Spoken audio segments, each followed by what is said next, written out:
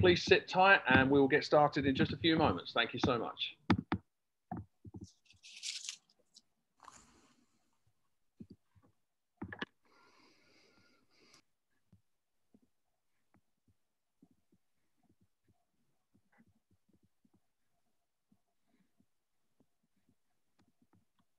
Morning, everyone. It takes Zoom just about a minute to add everybody into the room. So as you're getting added, please sit tight and we'll get started in just a few moments. Thank you.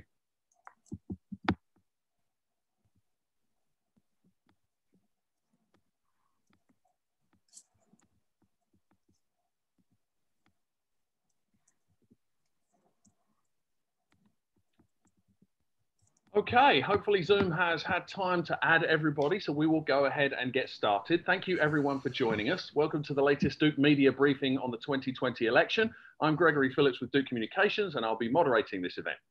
Both Republicans and Democrats are claiming their opponents will try to rig the upcoming election, and there's also the threat of foreign interference. We have two Duke scholars with us today to help us sort through the various threats to a legitimate US election and where we should be focusing our attention. I'll introduce our speakers and get the discussion started, then we'll open it up to questions. Thanks to those reporters who already sent questions. During this discussion, those of you joining us on Zoom can submit questions via the Q&A window at any time for me to ask. There will also be an opportunity to ask questions in person in a few minutes. Thanks also to everyone watching this on YouTube. With us today is Judith Kelley. She is Dean of the Sanford School of Public Policy at Duke, where she is also a Senior Fellow with the Kenan Institute for Ethics. Her areas of research include human rights, democracy, and international election observation. Good morning to you. Good morning. Also joining us is Sue Gordon. She is a former US Principal Deputy Director of National Intelligence. She's currently teaching courses at Duke on political science and political policy, including national security and leadership in the public sphere. Good morning to you. Morning, Greg. And Sue Gordon, I'd like to start with you. Sure. The US intelligence community has warned members of Congress about active foreign interference in this year's election. Based on your experience, how serious is that threat and how concerned should Americans be about the possible effects? So it's a real threat. I think starting in 2016, when we saw Russian actions targeted on our election, the intelligence community has considered it significant enough that they have talked about it openly, recognizing that you needed to get the information in the hands of the people, citizens, and state and local governments, because they're the ones that control the election system.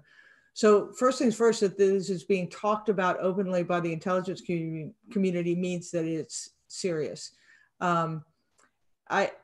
We have adversaries who have long intended to, in the case of Russia, undermine democracy, in the case of China, to be able to use our system to increase their particularly economic power, and even Iran and North Korea, who want to achieve their regional gains by influencing what happens here.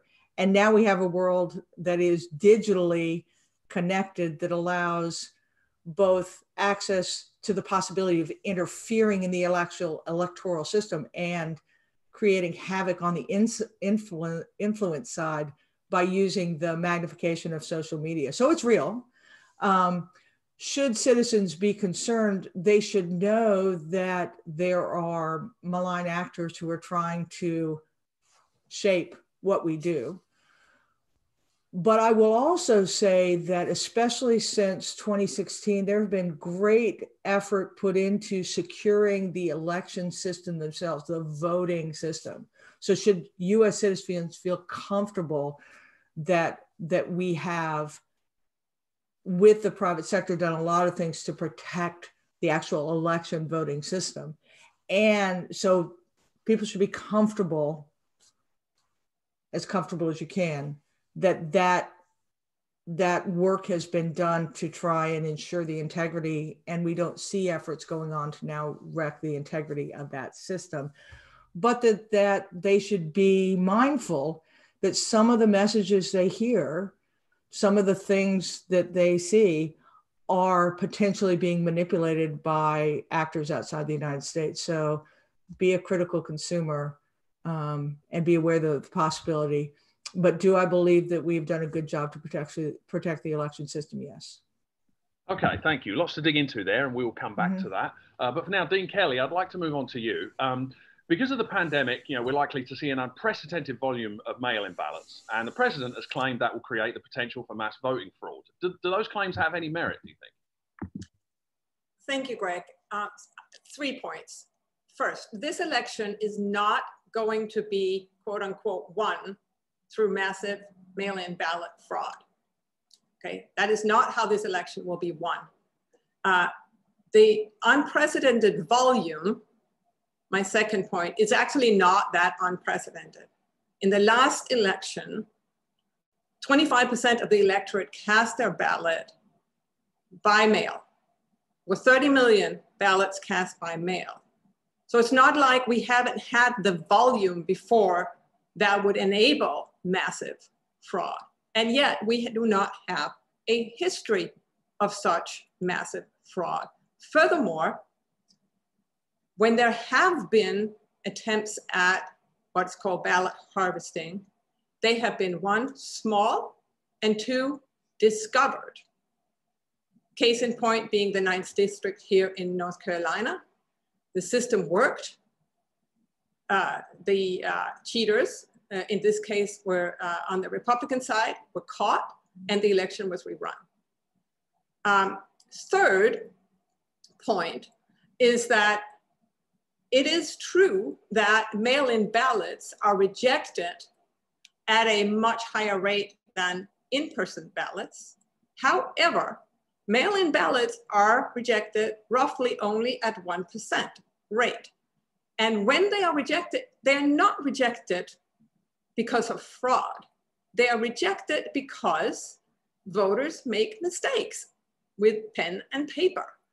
And sometimes there is not adequate time to correct those or notify the voter that this ballot is not able to be processed the way you indeed may be notified if you are attempting to put it through a machine. When you cast your ballot in person, it may spit it back out and say, you voted for 2 people on this, go back, fix it. We can't do that. So the biggest takeaway point for the American voter is no different from the point that the post office actually wisely made, which is that the American people, if they intend to cast their ballot by mail, should do so as early as possible. And when they do so, this ballot can be tracked just like a UPS or other kind of package. There is a barcode or another form of code. You will be able to see how it's moving through the system and when it has been received. And it is a safe way to cast your ballot. Just pay attention to how you fill it out. Gotcha. Thank you very much. Thank you both for those opening answers. We will now open it up to questions. If you're on Zoom, you can type a question into the Q&A window, or you can raise your hand in Zoom so we can unmute you. If you're calling in by phone, you can raise your hand by pressing *9. And that way you can ask your question in person. So Sue Gordon, I'd like to come back to you. You talked about the different malign actors internationally and what their interests are. Could you talk a little bit more about what their varying abilities are to interfere with the election and their interests, since that seems to be a matter of some confusion and dispute? Yeah, so the thing to know is in a world of cyber, everyone thinks that cyber is something unique and different. It is just the way that today that everyone affects their interests. So let's talk about the interests of the various nations. So Russia, and long before in the Soviet Union, had doctrine, had intention to undermine democracy. In the Cold War, it was called active measures, propaganda activities to get us to perceive ourselves a different way or not believe in ourselves. So the Russian interest is undermining democracy. And so their involvement in the elections and their considerable abilities as an intelligence service makes them particularly worrisome, because we saw them in 2016 directly, because we know they have broad capability, and because it is so tied to their doctrine that's why we talk about Russia so much. China has a growing participation in terms of trying to shape elections or interfere. They certainly use digital media. COVID was a great example where we saw them trying to shape, undermine, or steal information. But China's interests are much more about their economic advance, their power. And so when they conduct actions against the United States, that's why we see so much intellectual property theft and so much work on the tech side in terms of what the policies are in terms of trade. It's really to seek their own power advantage.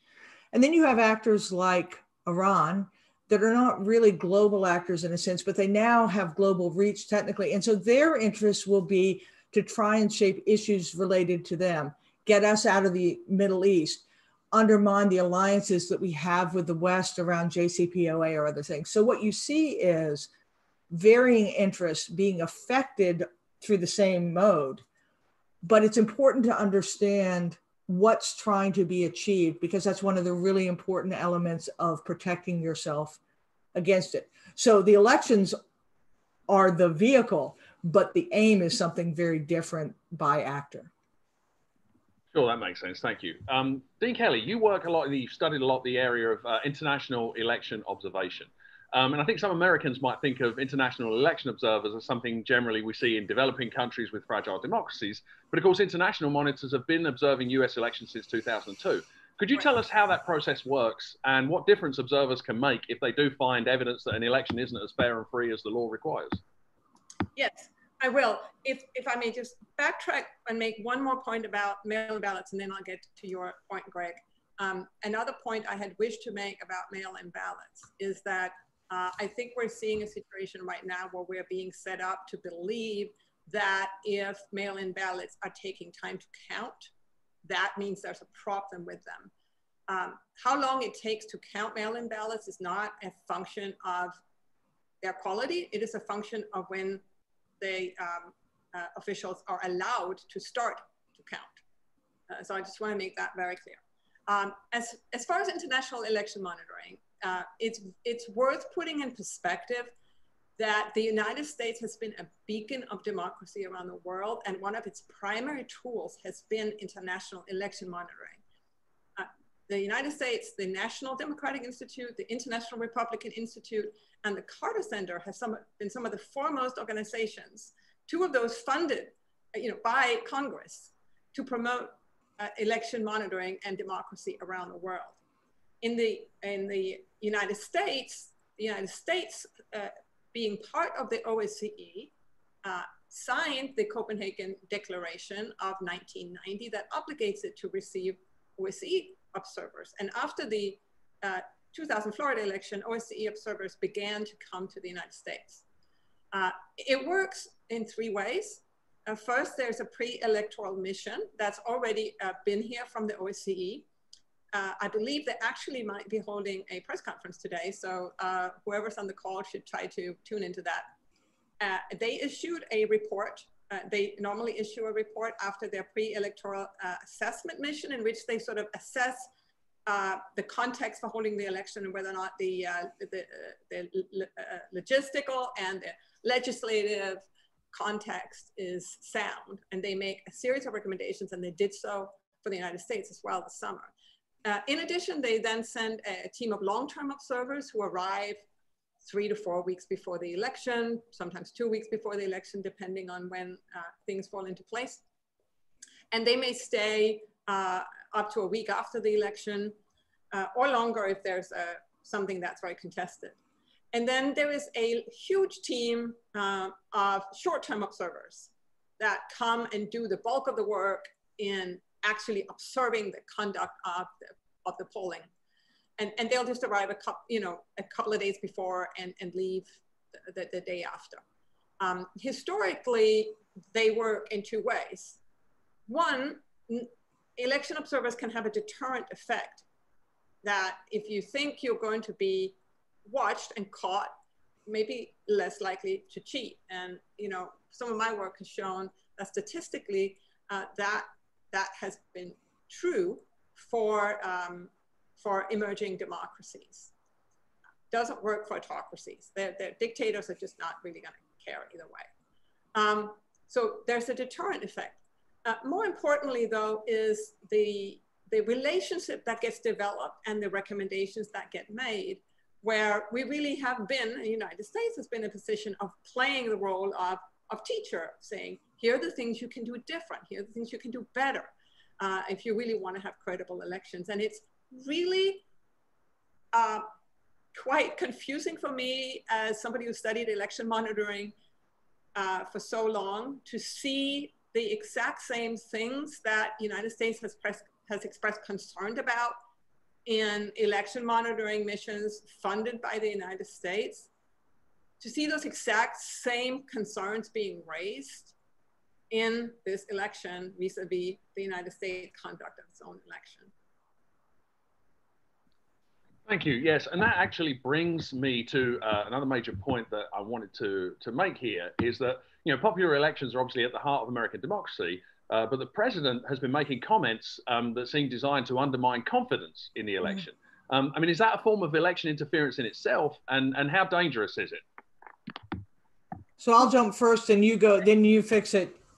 I think from a long-time intelligence officer, understanding a bit about our adversaries and competitors and the interests I just mentioned, there's a piece of me that is listening to our national discussion that is centers around telling our citizens that either you can't trust your institutions, or you can't trust the voting process, or you can't trust the other guys. If I am sitting in our adversaries' shoes who are trying to shape, and particularly in the case of the Russians, what I worry about is they're sitting back going, yes, we have achieved our aim.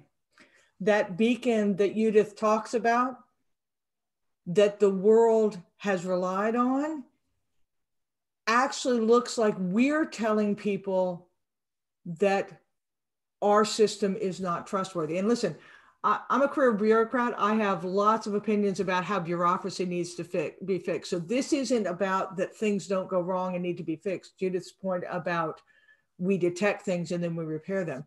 I'm just taking this notion of this national conversation that is centered around lack of trustworthiness, or that you can't believe it, or there's massive cheating, that in itself is an undermining act, particularly in the light of adversaries and competitors who are hoping that we become weaker so they can become stronger.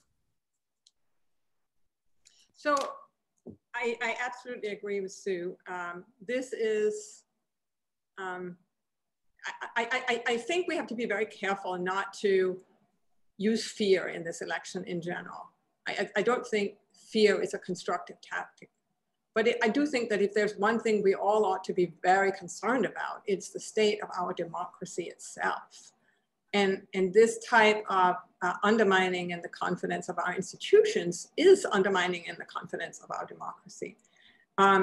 It's interesting, having watched election observers and dictators over the years, how bizarre this strategy actually is. Because normally if you have somebody who can't win an election and they are a strong incumbent, what they will do is they will plan to cheat, but then they will tell everybody that the election is going to be great. It's going to be perfect. We have everything under control. It's going to be smooth. It's going to be free and fair. And then I'm going to cheat, and then I'm going to win. And the election was credible. That's how you maintain, you know, a mandate. Because you don't maintain a mandate through an election that wasn't free and fair. So you want to try to say, it's going to be free, it's going to be fair. In this situation, we have the opposite happening, where the president is trying to undermine the confidence in the election, which is quite ironic when you think about the fact that we are also at the same time saying that we are the best country in the world, that we are the greatest. So shouldn't we have the greatest election system too? You know, but apparently, you know, we don't. And I think it comes down to the fact that that this president is not actually trying to win this election. This president is trying to not have to concede this election. That. Wow. that's what's going on. Okay, thank you. Thank you both for that. We're getting a little bit of feedback from somewhere, not sure what's happening there, but we've had some questions from reporters. And Dean Kelley, I'd like you to take this one first. It's specifically about a situation here in North Carolina. As you may be aware, we've learned that the national Republican groups have instructed Republicans here at county boards of elections in North Carolina to not comply with new absentee ballot rules sent out by the state of elections because they claim that because the rules haven't been approved by the courts. Is this something? Is this common to see in the US that a national group would send instructions to party members on county boards? And do you think that it poses any risk to the processing of absentee ballots or public confidence in the count? It is absolutely not common. I don't recall a similar situation. Again, it plays right into just on the local level what Sue was talking about in the beginning. It's an effort to sow confusion and to undermine the confidence in the process. We should all be able to unite around the process, and this is not helpful. Sure, absolutely. Thank you. And I have a few other questions regarding process. So, Dean Kelley, you've said before that it's hard to rig an election in the US because the system's so decentralized. But given that we know there are certain places in the country that are likely to be crucial to the overall result of the presidential election, whether it's Florida or Ohio and so on, is there a risk that people could try and place their thumbs on the scale in certain places? And like, how would that work? Absolutely. And I think they will, in the sense of, you know, there will be small efforts at trying to cheat. And because you can't massively cheat, you will have to be very strategic about putting your thumb on the scale in the right places. My point is not that you can't do that. My point is that you won't win that way ultimately, because I have confidence that we detect these things. Why did we detect the mail harvesting in North Carolina in the last election? Well, because, you know, for the same reason that the media doesn't call an election right away, you know, they have expectations about how a certain district is going to come out. So if they don't see those expectations playing out, they're going to wait to have a certain percentage counted until they're confident that this is really true. And so we will, when you have instances where foul play is at hand, it will ultimately show up in that something's off here. Now, that may be because of fraud, or it may be because voters actually cast their ballot that way. But when there's a flag that goes up, it will be investigated, right? And then we have data on, okay, so who was sent mail ballots? Well, if you know all the mail ballots were sent to Democrats, to be extreme, then it would be very odd if they came back, you know, all cast for Republicans or vice versa, right? So there are flags that we will catch, and then we'll take time to investigate them. And unfortunately, you know, both sides are very lawyered up, and that is what is going to, we will have contestation after this election, and which is why we should not be surprised that, you know, unless we have a landslide, we won't know the result right after the election. And that's actually a good thing, because it means the system is working, right? If you've got somebody who's really cheating, then they just declare victory right away, and there's no further investigation. And if you stop the system and say, no, there are places we need to inquire and sort it out and make sure we've got it right. We want to have a result in which we have confidence, in which the voters have confidence, and we have all the mechanisms to do that. Thank you very much. Before we move on, there's one thing you mentioned about how, you know, we should expect a delay in the result, and that means the process is working. But given the unprecedented level of attention that there's going to be and the pressure to get a result, are you concerned that any kind of delay, you know, is going to result in people, whether it's taking legal action or bringing pressure to bear to get a result before we actually have fully counted ballots?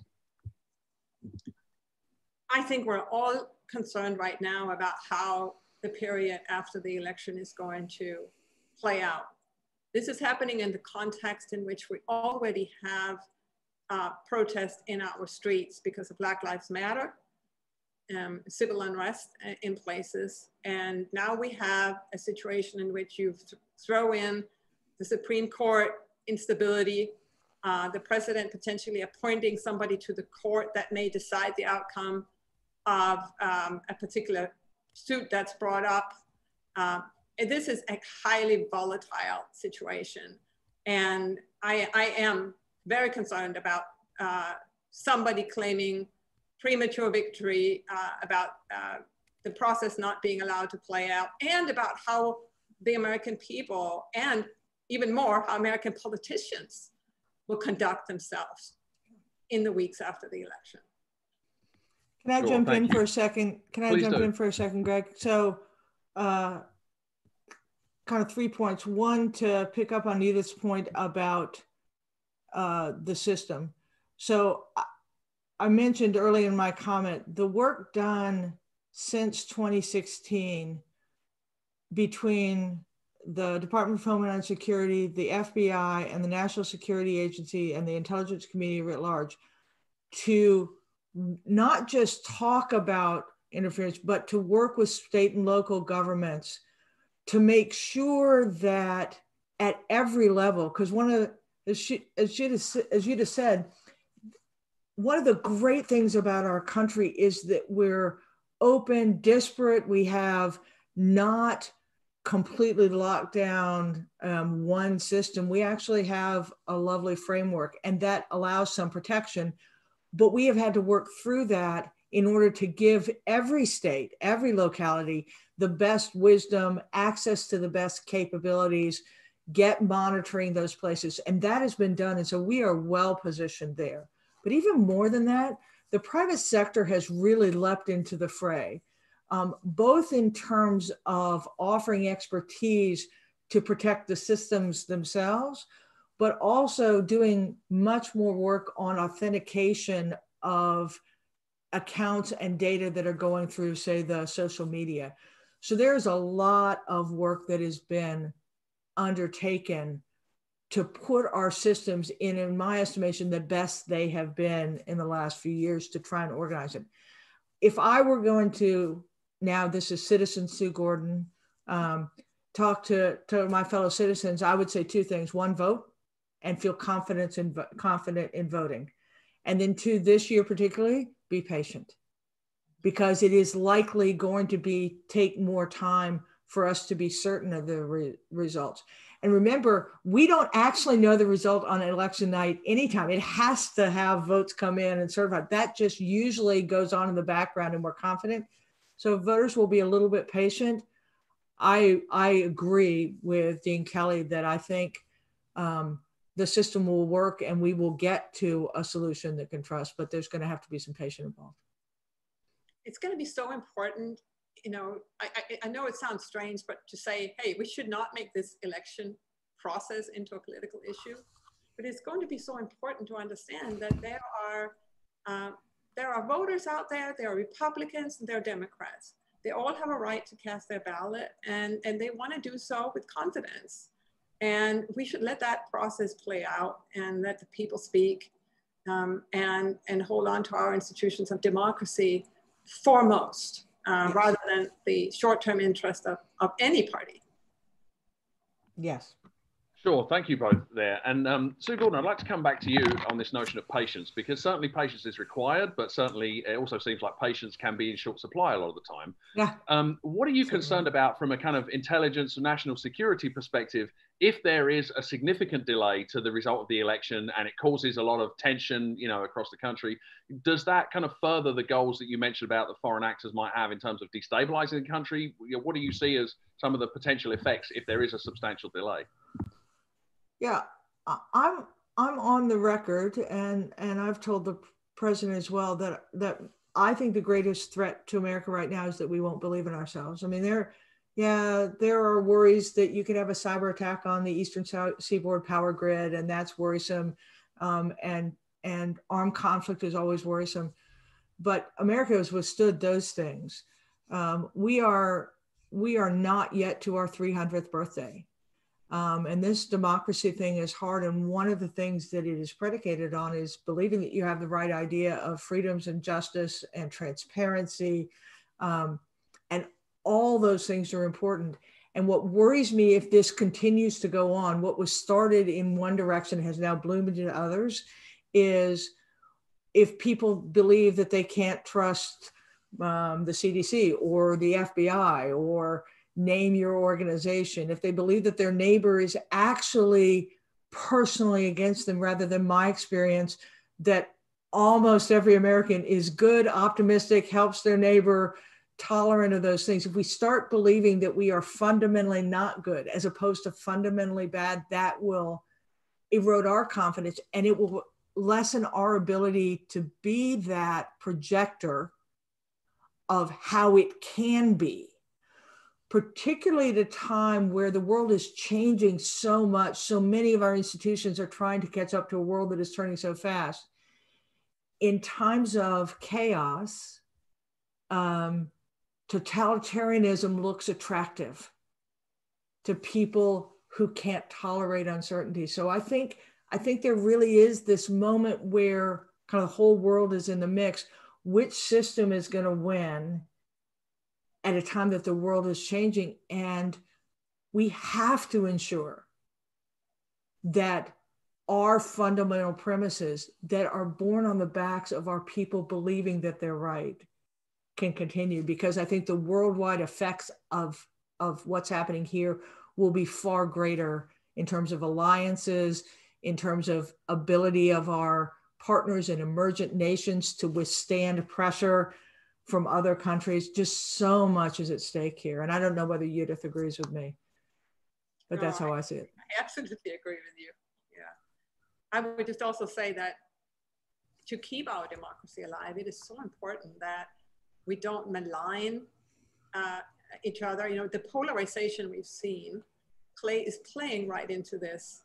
And if we start to get into this mindset that whatever party we don't belong to, that the other party is evil, then we are also undermining democracy, because democracy relies on a robust debate between different viewpoints. And we should be discussing policy issues, not identity issues. We should be discussing whether trade policy XYZ or environmental policy XYZ, what are the actual costs and what are the actual benefits and who pays and how are those distributed, and should we or should we not do it? Not, I am a Republican or I am a Democrat and therefore I simply, you know, take the stand. We need discourse, and we need therefore to be able to respect one another and not just say these actors are bad. So important for our democracy. Sure, that makes sense.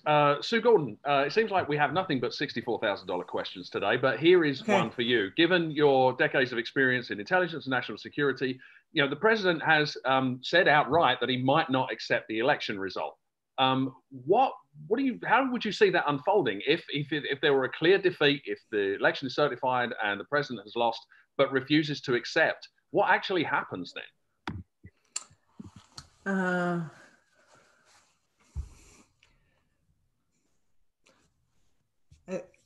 One, I'm not sure that I'm the best position to talk about the big effect. My immediate response would be, I don't like the statement. I think it, again, sows uncertainty, but I would probably also say there's a big difference between a tweet and policy. So I would be, or even a statement and policy. So what I would say is not overreacting to that, not imagining that we're going to have to mobilize our own military to do this, but rather say that it's a statement of his intention to continue to be the president, not necessarily an intention to override all the government things here. So just be a little careful with some of those single statements, and I wouldn't carry them too far. I believe in the system. I do. I would add too, you know, there are, neither Sue or I are constitutional lawyers, but even if you ask constitutional lawyers, there are a bunch of different scenarios that can play out, all of which reveal that we actually have this far less under control than we think we do. Like, we did not play all these scenarios out when we wrote the rules, and that it's even conceivable that two different people will show up to be sworn in to office, and you know, we were apparently close to that in some election with Hayes, et cetera. So I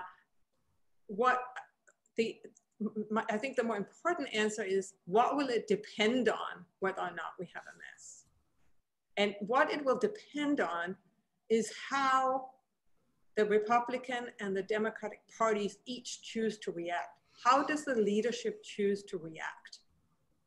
After the election, the leadership of each party will have a choice, either to stand up and say, we are democracy and we believe in the election result, and we're going to back it up because it stops now. The game is over. The election has played out.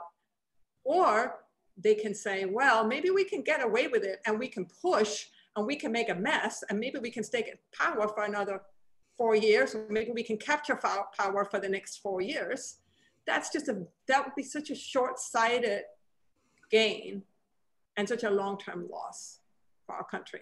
So much will depend on what is Nancy Pelosi, what is Mitch McConnell, what is Trump, what is Biden going to say after election day, and in particular, what will the party leaders say?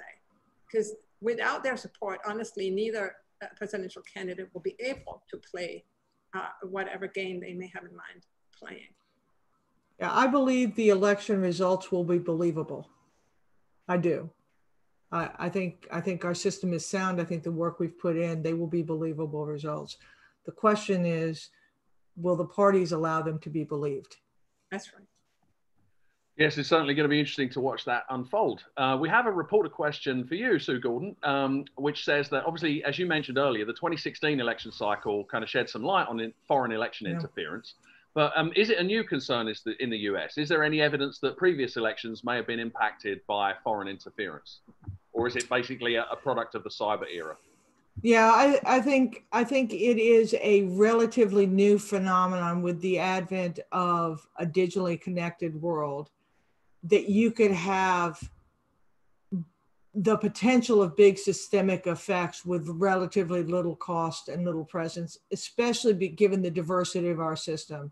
So I don't think there's any real concern looking backwards. Not that there hasn't been intent, not that there hasn't been interest, not that there haven't been physical actions, whether that is bribes, payoffs, pamphlets, other sorts of things, but not any systemic activity. I think that we can be confident in that regard, because it would be so hard to affect physically, and it is really hard to affect digitally.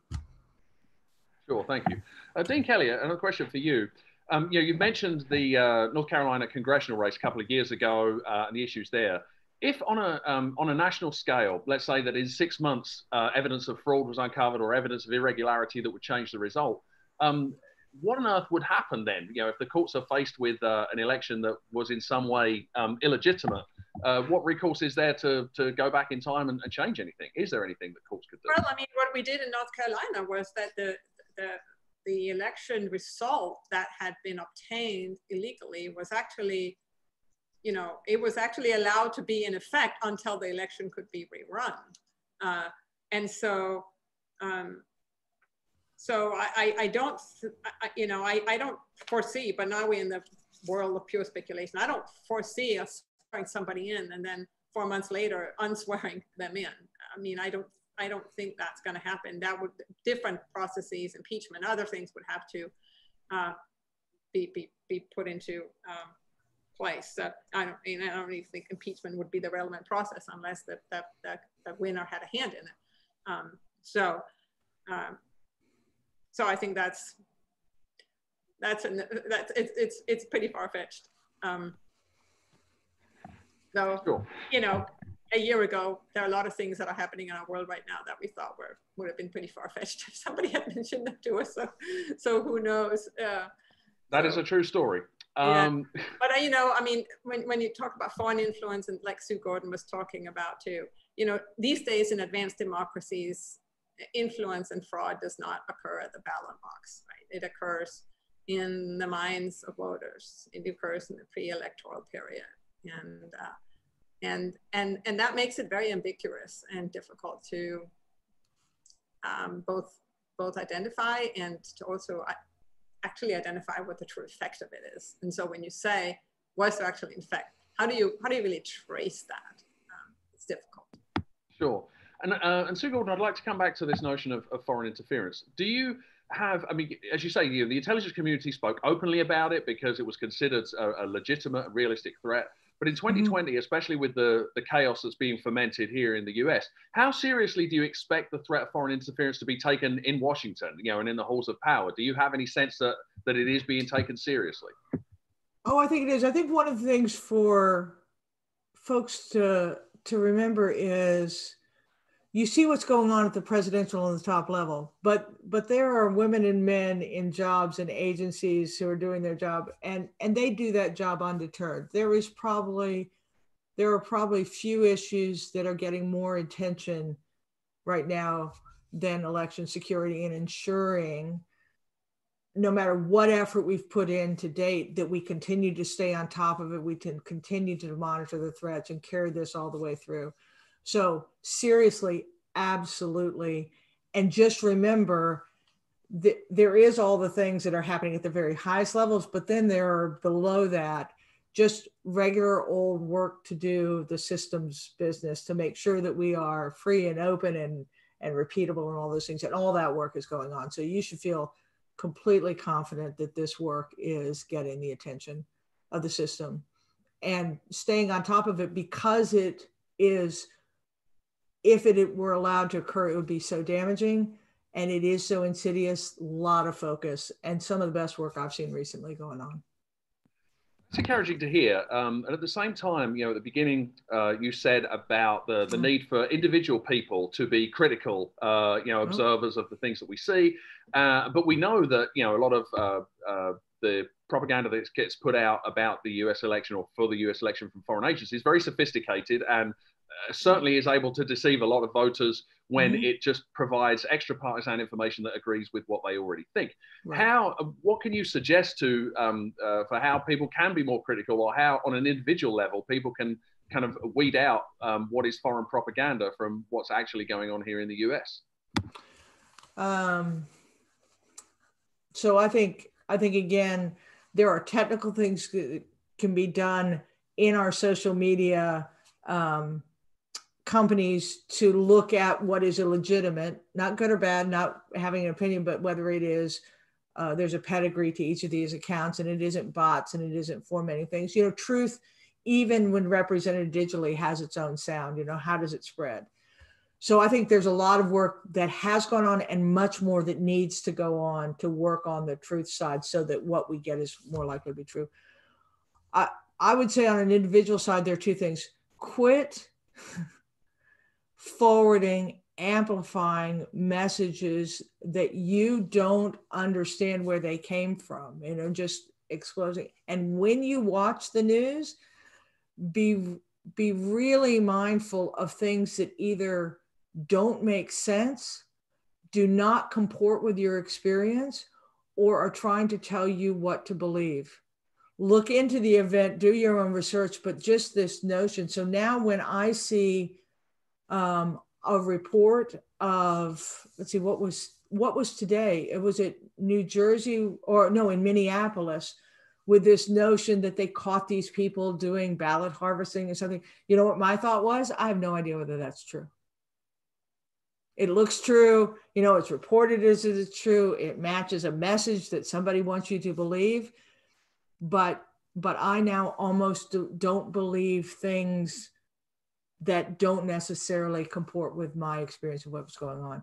And that isn't a very satisfying answer, but it would be lovely if we stopped being sheeple and started doing some critical thinking about the information that we're receiving. That would indeed be spectacular. Dean Kelley, I'd like to come back to you.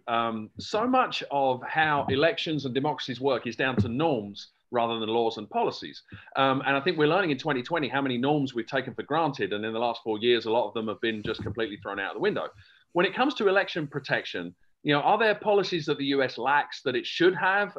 Or can we have faith that our norms will be enough to carry them through and widespread acceptance of those norms? Are there any lessons we could learn from other countries?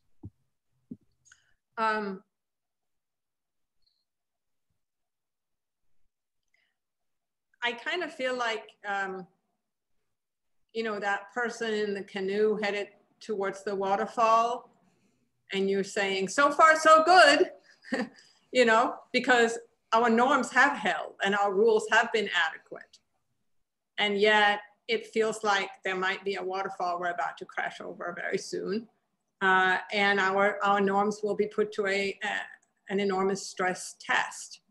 Now, in terms of what we could learn from other countries might actually be to give some credence and pay some attention to international election monitorings and the views of other countries of our election. We have been encouraging other countries to do that for a long time. We could go and read some of the concerns that the OSCE has already expressed about our election that is coming up. They have a long list of concerns that are more, I would say some of them more big picture. They're not like worried that we won't be able to count our ballots, et cetera, et cetera. There are concerns about the 2013 changes to the Voting Rights Act and the fact that that Congress has not established a new formula as the Supreme Court said would need to be done in order for the Voting Rights Act, Section 5, to be implemented properly.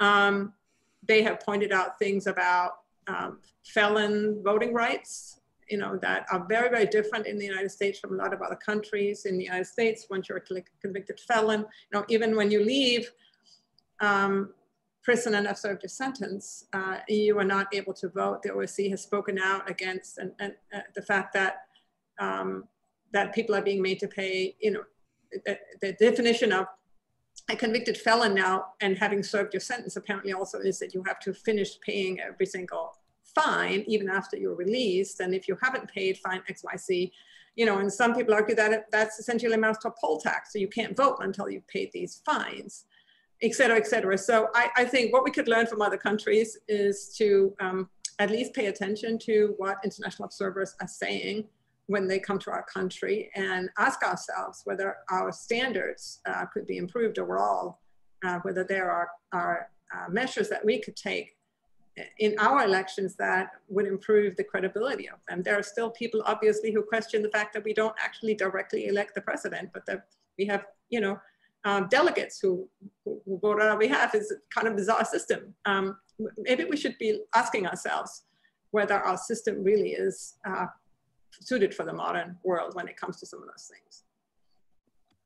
Indeed, and a discussion of the Electoral College and delegate system could be another discussion of many years just by itself. I'd like to move on here. We have another question in the chat. You know, Sue Gordon mentioned earlier about how when we have the kind of division that we have right now, or the lack of trust in the system, that we're doing the work of foreign agents for them. And the question we have here is that given that, what is the role and responsibility of higher education, as well as non-partisan and non-political segments of our civic culture, in de-escalating this polarization and strengthening our overarching connections as citizens? What should higher education be doing? That was I think it was for you, Sue, right? Or was yeah. it... I'd love to hear from both of you on this. So actually, one of the reasons why I'm so delighted to be a Rubenstein Fellow at Duke is because I think this is where thought starts. I think it is the best opportunity to present the broadest view of what is happening in context, because it is foundational that way. So I'll let Judith talk about, from an institutional perspective, on the individual, on the people coming through our systems.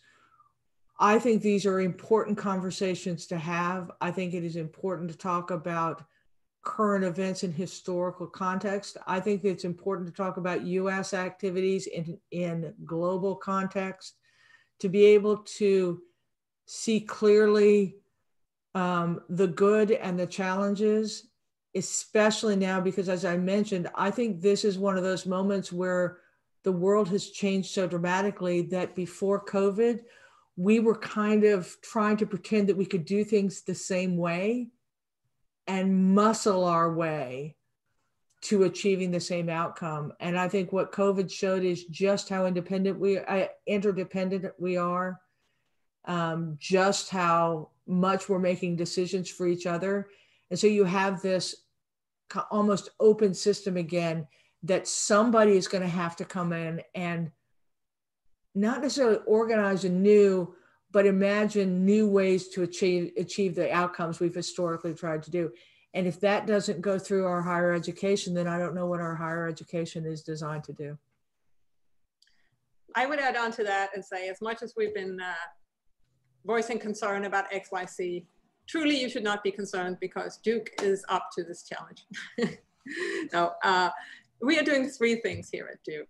One, we are educating the next generation, and we're educating them to be critical thinkers. And we at Duke are doing that, and universities around this country are doing that. And that's important. 2, we are creating knowledge. And as a matter of fact, you will often find that some of the increase into the conduct of election and how things were done, et cetera, are done by academics. Academics serve an important observation role, and they are the ones that often are able to statistically pick up abnormalities. They've historically been in the forefront of conducting increase of different kinds, but they also create knowledge around, you know, voter turnout and all sorts of different things. 3, we're also providing real hands-on solutions. You spoke earlier about how can citizens know what's real and what isn't real, and how can they sort that out? Well, right here at the Sanford School of Public Policy, we are leading the fact-checking development of automated fact-checking through our DeWitt Wallace Center for Media and Democracy. We're working closely with Google, Facebook, and others in embedding code in their language that enables fact-checking organizations from around the world to fact-check. That is all work that's come out right here of the Sanford School of Public Policy. And if you want to follow up on that, you should be talking to Bill Adair, our professor, who has been doing all of this with students, mind you. Thank you very much. And yes, I would point out Bill Adair was in our briefing that we had a couple of months back on misinformation and disinformation. I would encourage you to check it out on YouTube. We're almost at time here. I would give one more shout out for questions. You can post them in the Q&A if you like, and we can get to those before we sign off. But Sue Gordon just mentioned COVID, and Dean Kelley, I wanted to ask you about this. So obviously we know that so far the main impact on the election has been the increase in requests for mail-in absentee ballots. But on the day, obviously this is a global pandemic. Do you have any experience, you know, in elections you've observed and things you studied overseas, of elections taking place in a pandemic, and what kind of potential chaos or problems we might see on the day as large numbers of people are trying to vote, and obviously doing so safely and in a distanced way? Well, I mean, we have seen issues already. I mean, Belarus held an election recently, you know, in the middle of a pandemic. You know, we've held our primaries in the middle of pandemics, and some of them have gone better than others.